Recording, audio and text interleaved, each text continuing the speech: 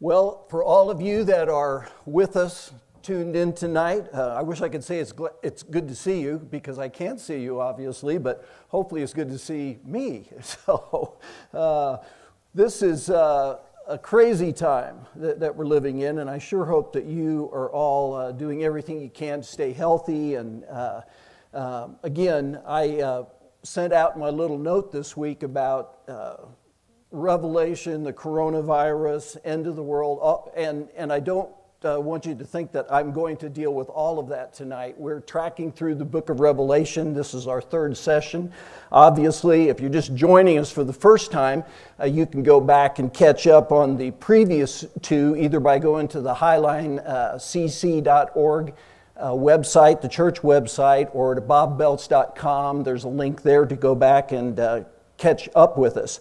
I do want to say this. One of the things that I've thought about, particularly as we're launching into this book that talks about a time that's coming, leading up ultimately to the return of Jesus Christ, and a time also ultimately where the heavens and the earth as we know it are going to be in an instant gone, and in a nanosecond, a new heavens and a new earth will be the reality that we can experience. And but the coronavirus, one of the things that it had me thinking about, again, as I said in my little text, certainly in the book of Revelation, one of the kind of scary parts of the time that we refer to as the tribulation, that we get into a little bit further on down the line in the book of Revelation, really beginning in about chapter 6. The future part of Revelation begins in chapter 4, but in chapter 6, as things begin to be unfolded and we see what's going to happen leading up to the return of Christ, plague is one of the realities of that. And I think that one of the positive or benefits of being involved in the kind of a situation we're in right now is to kind of drive some of the reality of that home.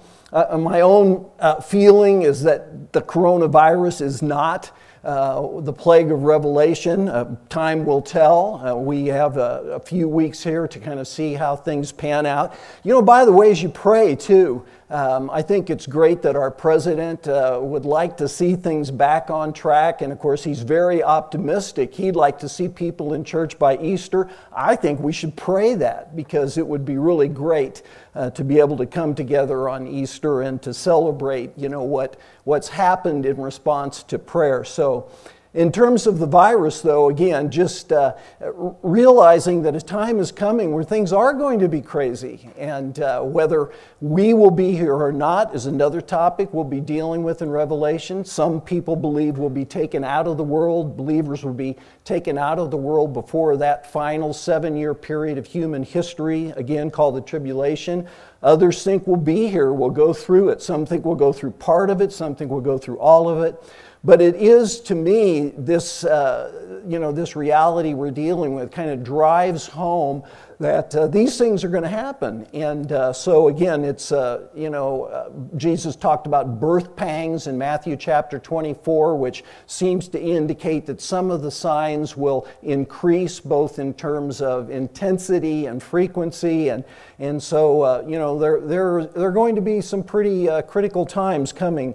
And whether we're the generation that will see that or not, again, is a little bit kind of out there. But as we move on through the book of Revelation, I will be kind of looking at things going on in the world today and how they fit into the prophetic picture in the scriptures, not just Revelation, but other passages that build this picture of what life will be like leading up to the return of Christ.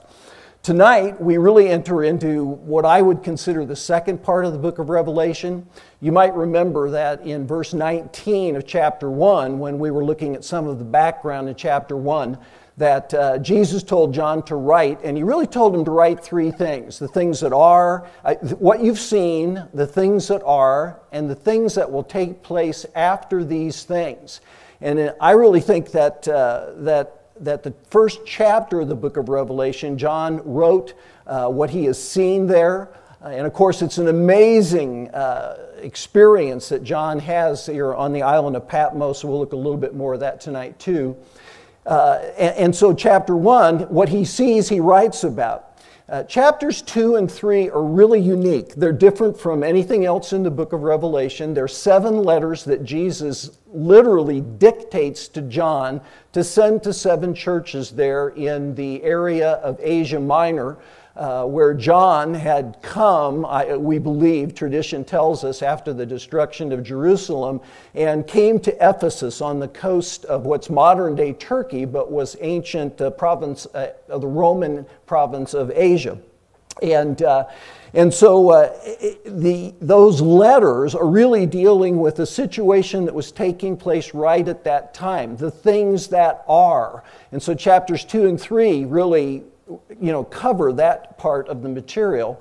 And then chapters 4 through the end of the book really deal with the futuristic dimension of the book of Revelation, things that are yet to come. And of course, we will move through all of the book of Revelation in our times together. So tonight we launch into the second part of the book, and these letters to these 7 churches. So again, you might remember that John is exiled on the island of Patmos, and you can see here that, again, the churches that he's going to write to are all there, and again, what is modern-day Turkey.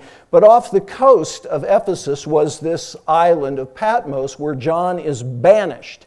And we believe that this takes place around 95 AD. The Roman Emperor Domitian has launched a persecution against the early church. He demanded emperor worship, and those that were unwilling to deny Christ and to confess that Domitian or that Caesar is Lord and to worship him by burning a pinch of incense, some were put to death. And some were banished. It was really a very difficult time to be a follower of Christ. And John is now, as he says, because of the Word of God, the testimony of Christ on this little island of Patmos. And in what had to be a time, much darker, I think, than what we're experiencing, this time of persecution and great difficulty. And John, probably at this point being banished, has lost all of his rights as a citizen, probably lost all of his property. Tradition tells us that he was working in the mines on Patmos, and he's an old man. Extremely difficult. And my sense is that at the time that Revelation is written, that believers, a lot of them are struggling. They're asking the question, where's God in all of this? And Jesus said he was coming again, and yet, what's going on and what's happening? And to answer some of those questions, Jesus himself gives John a vision, appears to him there on the island of Patmos, and again in a very symbolic kind of a form, what's called apocalyptic literature, truth communicated in signs and symbols, and it's mind-blowing for John. And again, he tells us that when he looks and he sees the risen and exalted Christ, that he falls on his feet as though dead. And so he's told to write. And in the first chapter, we saw verse 11 that Jesus says to him, write in a book what you see and then send it to the 7 churches. And of course, he does. He's obedient to that. And he writes what he has seen, and ultimately all that is contained in the book of Revelation. We're told that he greets them. He's writing now, John, doing what Jesus told him to the 7 churches in the province of Asia. And as he's writing again, he comes to this point where Jesus now begins to tell him to write these letters to these 7 churches. I want to say just a word about what I think the primary theme of the letters are. And actually, in a sense, along with the theme of the return of Christ, one of the major threads that weaves its way all the way through the book is a concept that is sometimes it's translated as overcoming. Sometimes it's translated as conquering. Sometimes it's translated as victorious. I use the New International Version, and in the New International Version, it's translated as overcoming. You know, it's funny because when I wrote my first book on the book of Revelation, which was 40 years ago, which is a little mind-boggling now to think about, but I called it How to Survive the End of the World. And I think that was a bad title, because the book really isn't about simply surviving. The book is really about overcoming, that Greek word nikao that is translated in that way, to prevail, to get the victory, to overcome. And that's one of the just main messages of the whole book, but certainly of the letters. And in every one of these 7 letters, Jesus is going to make a statement about to the one that overcomes. And what is it that they have to overcome? I think there's probably 3 huge challenges that they were facing, and although we might not be facing in exactly the same way, some of these things are true of us too. Obviously, part of what the early church at the end of the first century was facing was present persecution. How do you overcome being persecuted? Second thing I think is true not only of them, but really of all of us that are trying to follow Christ is you know, how do you be victorious and overcomer in the challenges simply of what it means to be a believer? We live in a world that isn't always easy to follow Christ, and again, we're in you know, cataclysmic kind of times, so there's challenges of being a believer. And then there's the overcoming the realities of what is about to come in the age to come. I think these letters are the most practical part of the book. Again, we've said in our introductory material, you know, Brian even mentioned it, you know, a little bit earlier, that this is a very complex and difficult book to understand. But the letters are probably the easiest part of the entire book to understand, and in some ways, they really are the most applicable to our, you know, current reality and day-to-day life, you know, trying to follow Christ.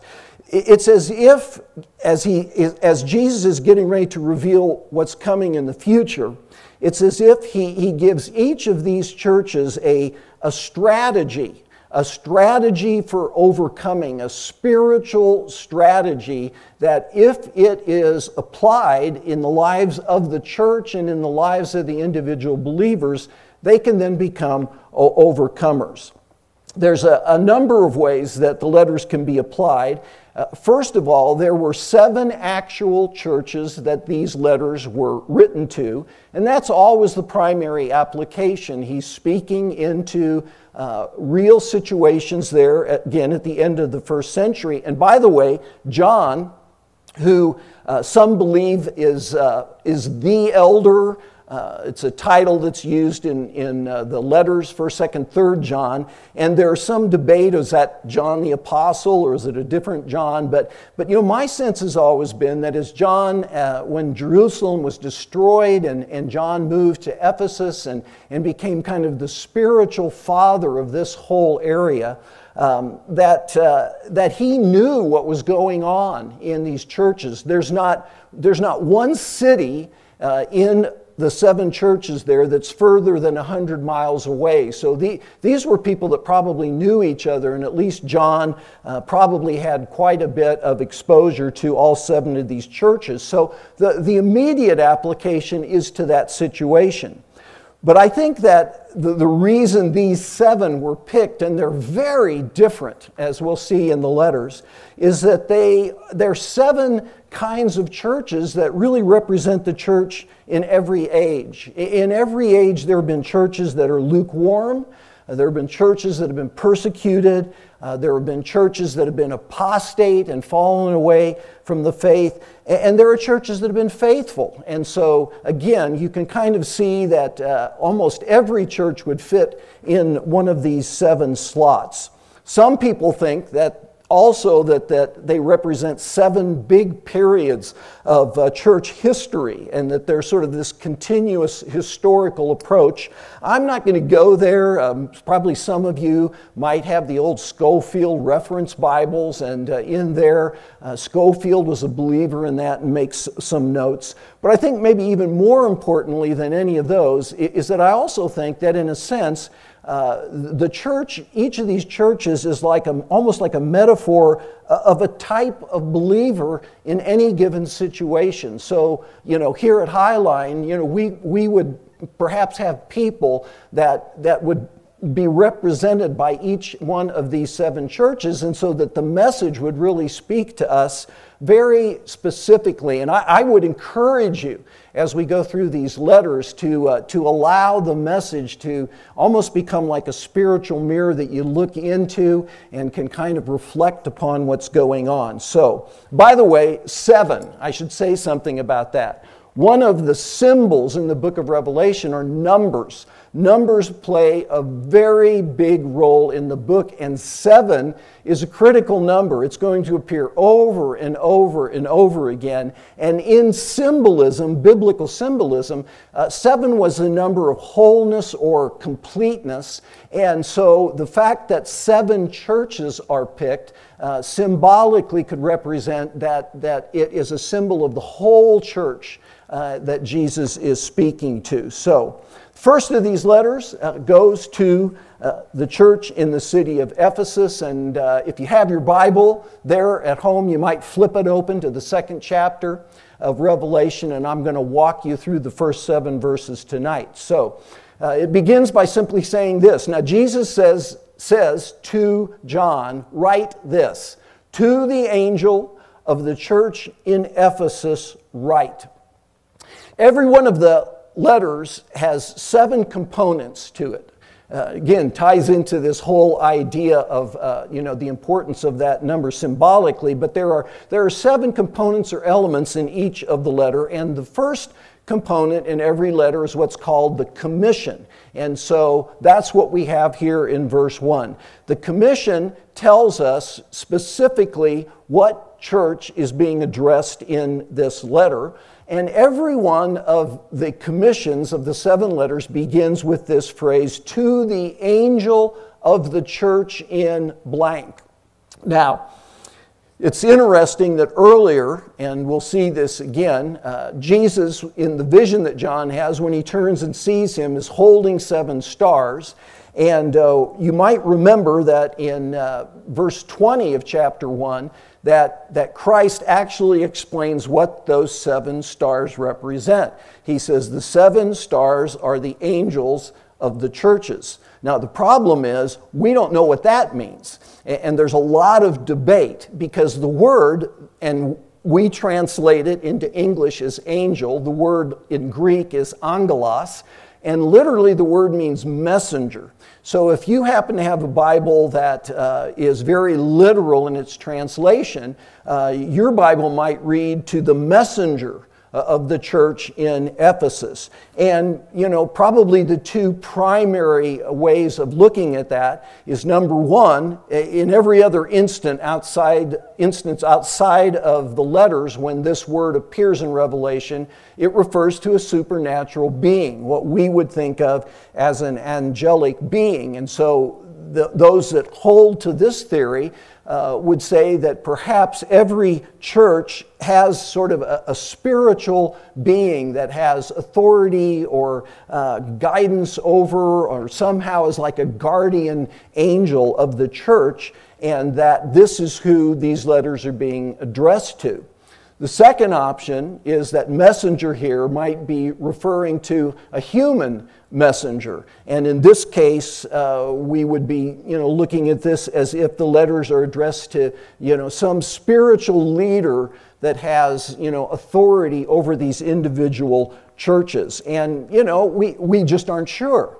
I tend to lean toward the second, that somehow, if it's an angel, why does Jesus need to address a letter to an angel? Although many commentators believe, based upon the fact that this is the way the word is used more consistently in the rest of the book, that that's what John is looking at. So there's a messenger. We aren't quite sure what it is, but the letters are addressed to them, these 7 letters.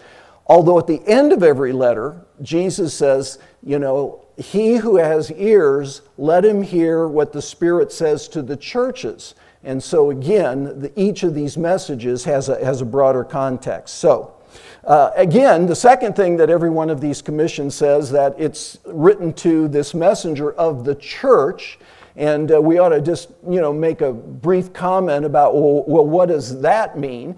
And church that appears here in the book of Revelation in these texts is the Greek word ekklesia. And Jesus uses this word back in the Gospels when he makes a statement, I will build my church and the gates of hell will not prevail against it.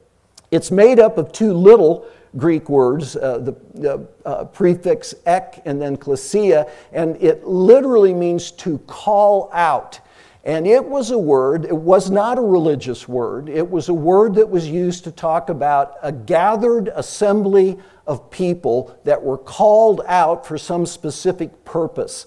Usually, perhaps a civic or some kind of a government meeting where the citizens of a city would be called to come together and to gather. Well, the difference here, the thing that makes it different than the secular use of the word is that Jesus said, I'll build my church, my gathered assembly, those that I call to come out, to come together, to be mine. He's the reason that we're called out. He's the one that is really in control and in charge of the assembly. You got to remember that even by this point in time, and we're down line a bit, 60 years after Jesus, maybe a little longer even, we're at least 35 years after the death of Peter and Paul. All the other apostles have passed away.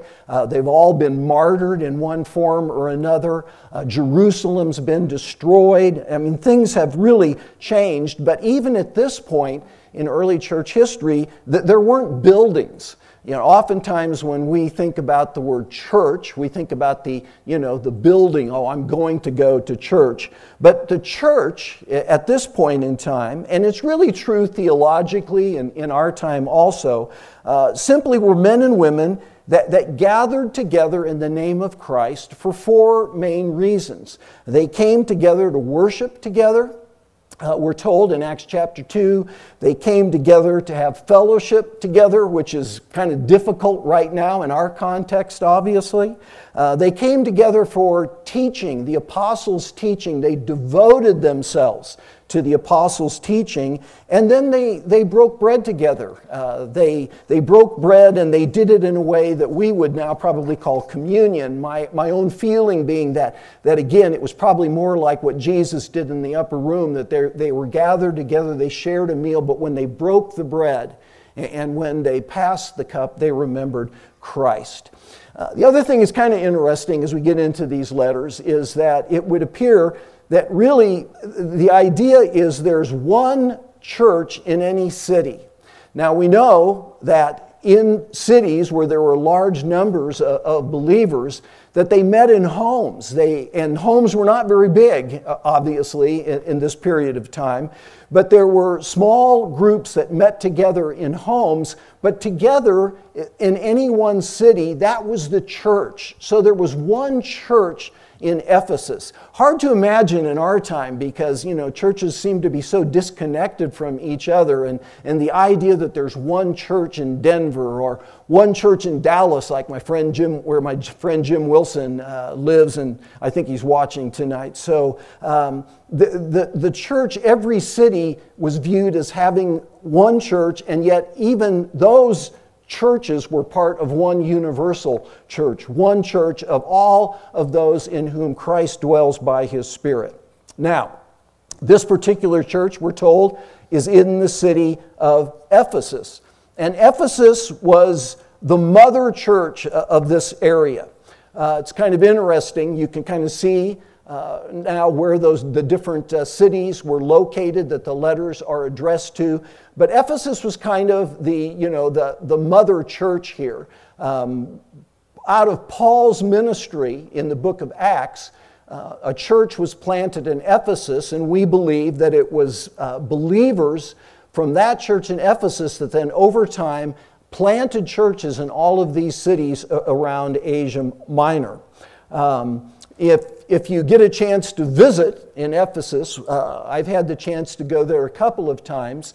You sail into the port of Kusadasi, Turkey, and of course it's a modern city, and when you're there are a lot of cruise ships that are there, many of them to take trips inland. At a point in time, Ephesus was the greatest city in this part of the world, and it was a city that was a harbor town.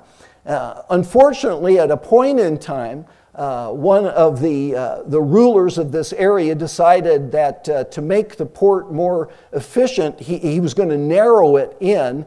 And when that happened, the port began to build up with silt until today, if you go to see the city of Ephesus, it's 6 miles inland from what it used to be sitting right there on the ocean. So there was some decline when the harbor silted up, but it was an amazing city. Estimates of its population, and again, a little bit hard, there's quite a range here, anywhere from 100,000 people perhaps, all the way up to maybe as many as 1 million people that might have lived in the city of Ephesus. It was a center of commerce. It was right on a major trade route that linked east and west. It was a city with a lot of culture to it. It was a city that had a lot of religion apart from the early church. And what it was perhaps best known for was that there was a temple there to the Greek goddess Artemis or Diana. She was the goddess of the hunt. In Greek mythology, she was the sister of Apollo. And there was a temple there. The footprint was 100,000 square feet. It had 100 columns. It was gorgeous, and it was one of what we call the 7 wonders of the ancient world, and that's what Ephesus was known for. And into this city, Paul comes, shares the message about Christ, and a church it comes to life there in Ephesus, and again, kind of becomes the mother church of this whole area. And interestingly, when you think about it, this was John's home church. This was where he, we believe, lived and where he ministered out of, and again, probably had quite a bit of influence in all of these cities. But the first letter then is addressed to the church in this city of Ephesus. First component, commission. Secondly, here's another little look at one of the cruise ships coming in. And I was going to tell you, the Ephesus is also one of the most amazing archaeological sites in the world. And if you go there, you literally walk the same streets that Paul would have walked. This is a partial reconstruction of the library there in Ephesus. They had a massive amphitheater. It would seat about 25,000 people. And so again, you kind of get a sense. And then, of course, I just thought you might want to see that they didn't have the coronavirus because their toilets weren't spaced quite as far apart as we should be if we're really following the rules. But this is a public facility. So the archaeology of the area is quite interesting. Okay, every letter then has a characteristic of Christ, and usually almost all of these will be some dimension either of what John saw when he saw the risen Christ, or something that is said about the risen Christ in chapter 1. And in this case, here is what Jesus says about himself. Okay? These are the words of him who holds the 7 stars in his right hand and walks among the 7 golden lampstands. Again, we kind of know what this imagery is simply because, again, I think it's, if I've got the text here, again, in verse 20 of chapter 1, Jesus explained that the lampstands that he was seen in the midst of the lampstands there in chapter 1. Now he walks among the lampstands here in this little message that he gives to them. And Biff, my videos just went out. So you see if you can get that going again, and I'll keep cruising along here. So again, okay, now we need to go back there. You need to go back again. There, just hold that for 1 second, and Biff, you can come on up here and work on that. Here, again, the golden lampstands, Jesus has said, they represented the churches themselves. So Christ in the midst of the church, and again, the 7 stars that he holds in his hand are symbols of the spiritual or human leadership of the individual churches. A great image, by the way. Jesus at the center of the church, walking in its midst. One of the things I think you'll see as we go through each of these letters is that what he reveals about himself seems to have a connection to what's going on in the life of this church. And what we're going to see about the church in Ephesus was that it was a church that had some misplaced priorities. It was a second generation church. I'm going to suggest that maybe what was going on there was that there was too much religion and not enough Jesus. We'll see what that means in a minute. And that they'd lost that priority of relationship with Christ. And so to emphasize who he is, he's the Lord of the church. He's the one that walks in the midst of the lampstands, in the midst of the church, and again holds and controls in his right hand the leadership of the church. So a characteristic every one of the letters has. Third, every letter has what I'm going to call a commendation. Now, at some point as we go through these letters, I'm going to go back and say, well, I wasn't 100% truthful, because actually there are 2 churches that have no commendation. So that's kind of the bad news churches when we look at them. But generally speaking, what Jesus wants to do is he wants to reflect upon what they're doing that's pleasing to him. And in every one of the letters, he says this, I know your deeds. And then he's going to launch into what's going on in this church that's pleasing to him. So here's what he says to the church in Ephesus. I know your deeds, your hard work, your perseverance. I know that you can't tolerate wicked people, that you've tested those who claim to be apostles but are not, and have found them false. You've persevered and have endured hardships for my name and have not grown weary. And then I'm actually dropping down a few verses to tie it together here. A little later he'll say, you hate the practices of the Nicolaitans, which I also hate. There's 5 things that Christ likes that are going on here in the church that are good. They're getting a lot of things right. And when you look at what he has just commended them, you could kind of say it this way. This is a church that's working hard. They're toiling, and really the word has that sense to it. They're doing some good things. They're engaged in good works that would bring glory to God. And that's a good thing, and Christ commends them for that. I know your works. Secondly, he commends them for their obedience. This is a church that would not allow moral or ethical compromise. Now, when we get down into some of the other letters, we're going to see that was not the case in all of these churches. But in Ephesus, he says, you can't tolerate wicked men. And so it was a church that was obedient to Christ. Third, it was a church that I think had sound theology. He says that, you've tested those who claim to be apostles but are false.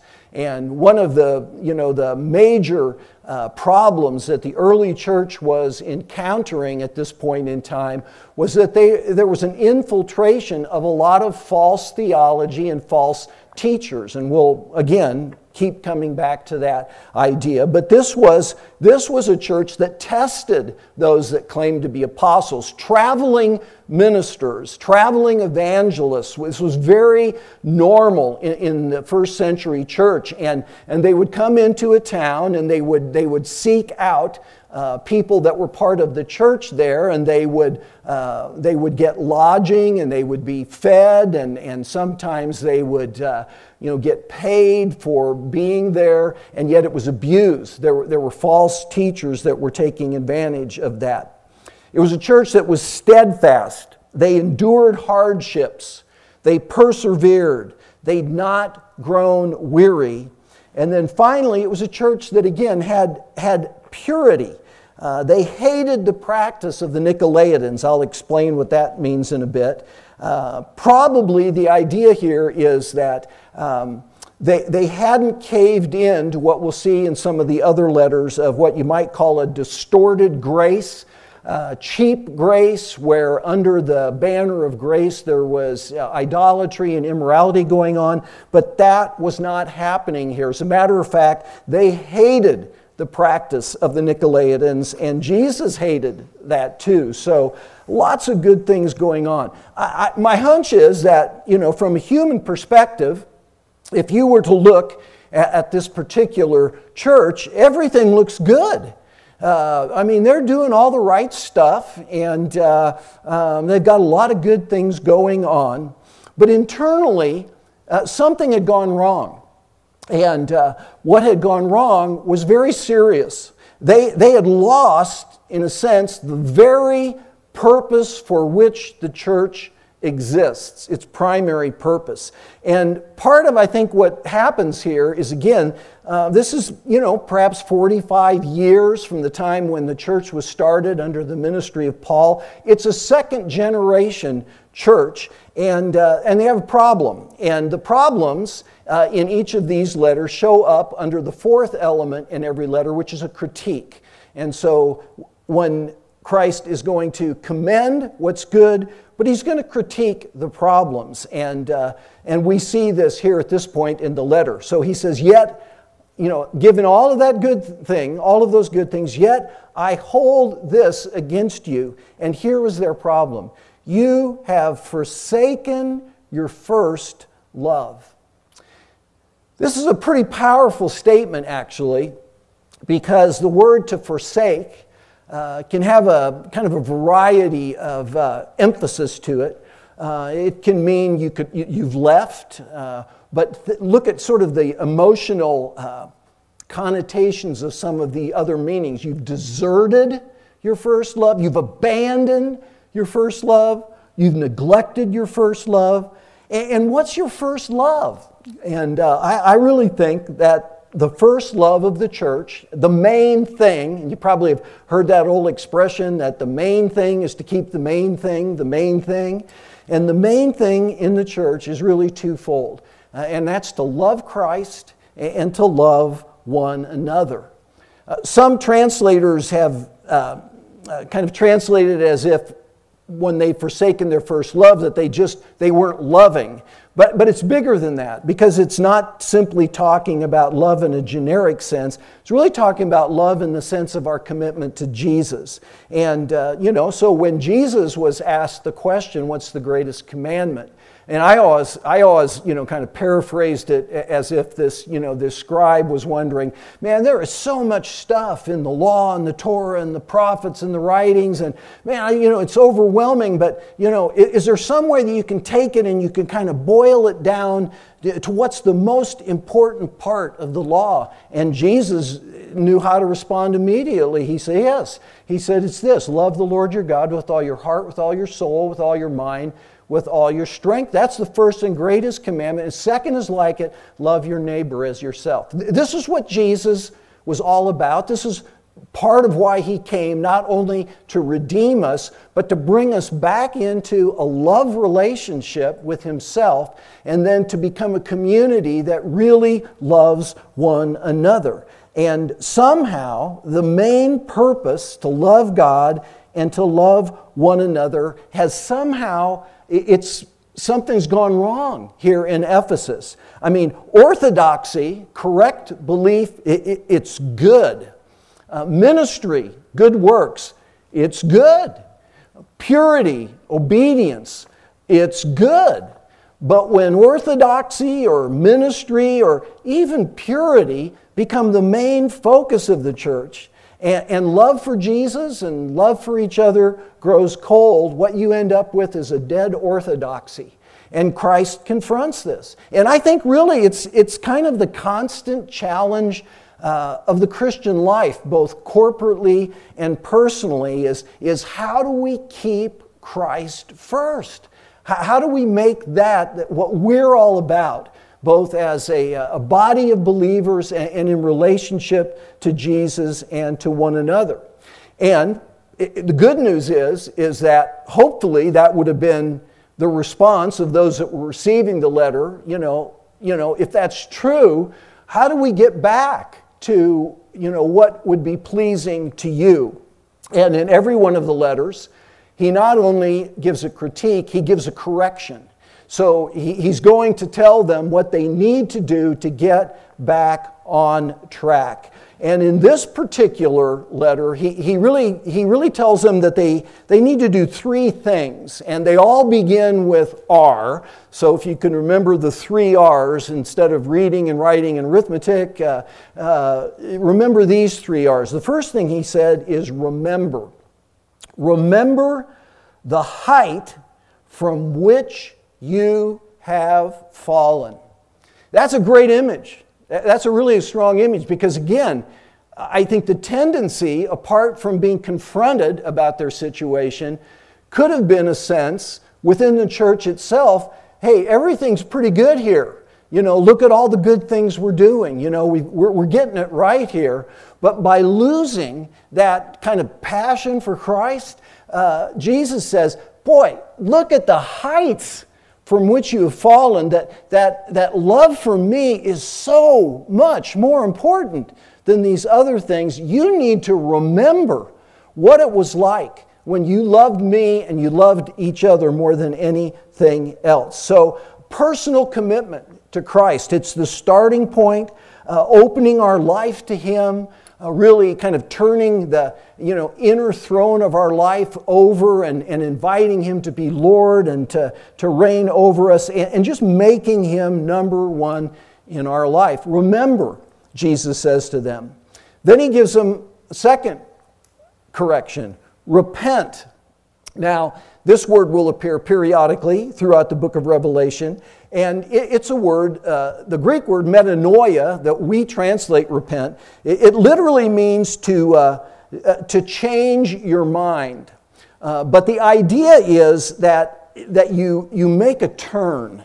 It's almost like you're heading in one direction, and suddenly you got to stop. You got to rethink things, and rethinking things, you realize you're heading in the wrong direction, and so you make a turnaround. You do a 180 to get back going the right direction, and that's what Jesus is saying. Okay, you're forsaking your first love, and even though all of these things you're doing are great, you're heading away from me, and you need to stop, you need to repent, you need to turn around and begin to head back toward me. And then interestingly, the third word is he says, repeat the things you did at first. Now, we aren't exactly sure what those things might be, but I got a couple of ideas about what they might be, because what is it that in the early days of our relationship with Jesus, what were the things that really helped us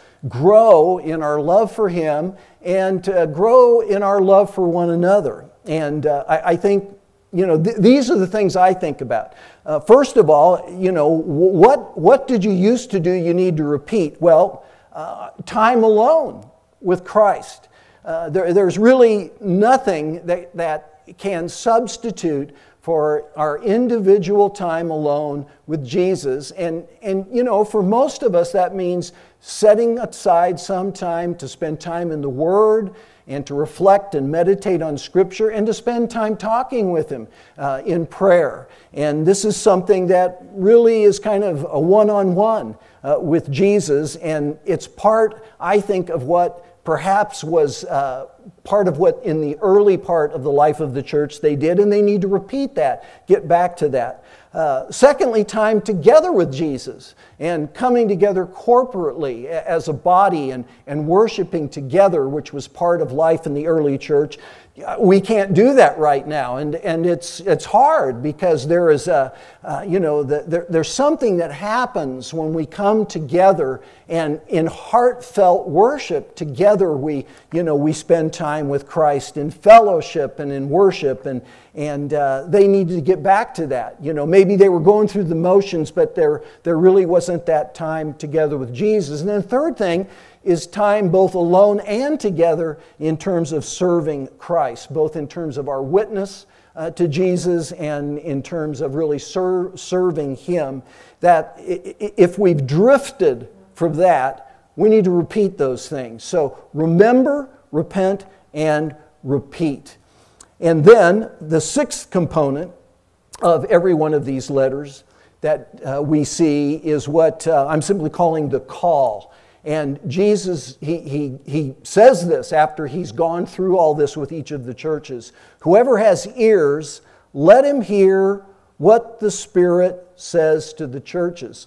I taught through the 7 letters at Narrowgate, our men's Bible study group on Wednesdays. And what I kept saying is, here's what He's saying. Pay attention. This is important. Listen to what I have to say. And if you have ears, hear what the Spirit is trying to say to you. And again, I think that's a challenge to all of us as we move through the book of Revelation. So the call. And then the seventh component is a challenge that he gives in each of the letters. And the challenge also has a promise that goes with it.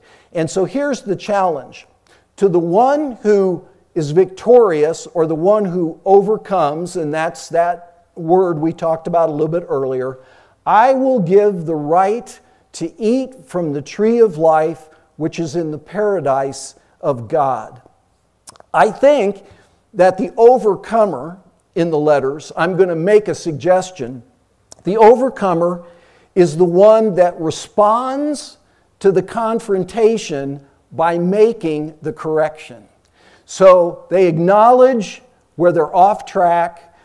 Jesus has told them, here's something you need to do to get back on track. And if you do that, the end result is that you're going to be an overcomer. You're going to win the battle. You're going to make it through whatever it is that's going on. And so to that person, that man or woman who overcomes, the first promise of the letters is this: I will give the right to eat from the tree of life, which is in the paradise of God. And of course, that kind of points us all the way back to the early chapters of Genesis, where as a result of the fall of humanity, really death and disease and so many of the things that are part of life in a fallen world became realities. And you'll remember, and I think this was a mercy of God, He didn't want humanity to live forever in that state.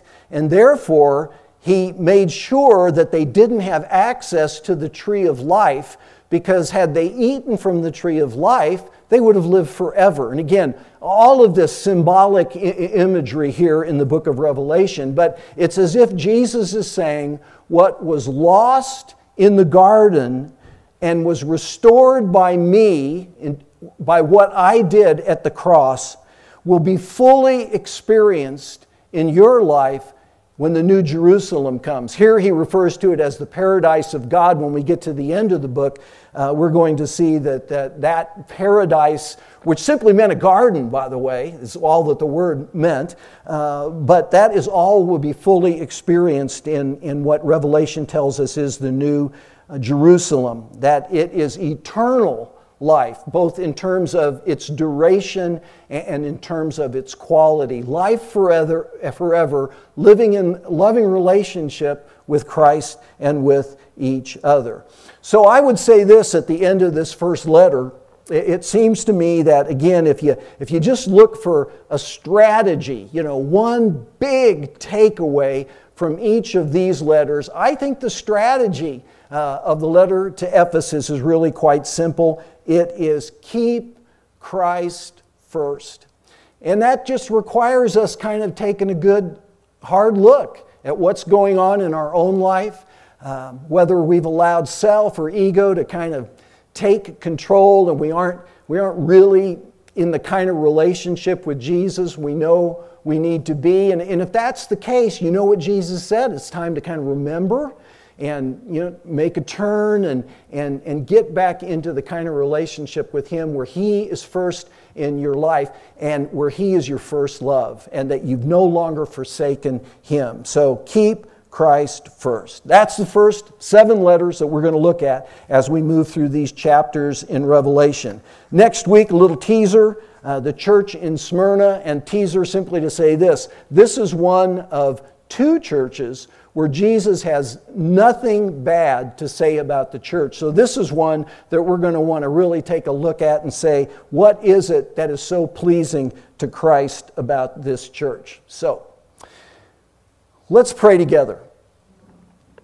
Lord, we are grateful tonight that in the same way that you were concerned about the men and women that belong to you in Ephesus, that you are concerned with the men and women that are tonight gathered around computers or televisions, that are tonight looking into your word, and that the message to the Ephesians here in this letter is really a message to us too. And Lord, I know it's so easy to drift, so easy to forsake our first love. And I think sometimes I'm not even sure I know what that means, Lord, but you want us to draw back close to you. You desire that we would be in a loving relationship with you and that we'd really learn to love one another. And we pray that you would work in our lives by your Spirit to make those things a reality. And again, we're simply grateful that we have the privilege of looking at a letter that you personally dictated and that you want to use it to speak to us. Thank you for this time together tonight. In your name, Jesus, amen. Hey, Dr. Bob. Biff. Thank you so much. That was so insightful and wonderful. And I know that you came up with 3 important questions that you want people to kind of get around their tables at home and talk about. Yes. And those 3 questions are... All right. Here's what I came up with. I knew we wouldn't be around tables, but wherever you are, here's some questions you can ask. The first question is this. When you look at those 5 areas of strength there in the church in Ephesus, which of those do you think is your greatest strength?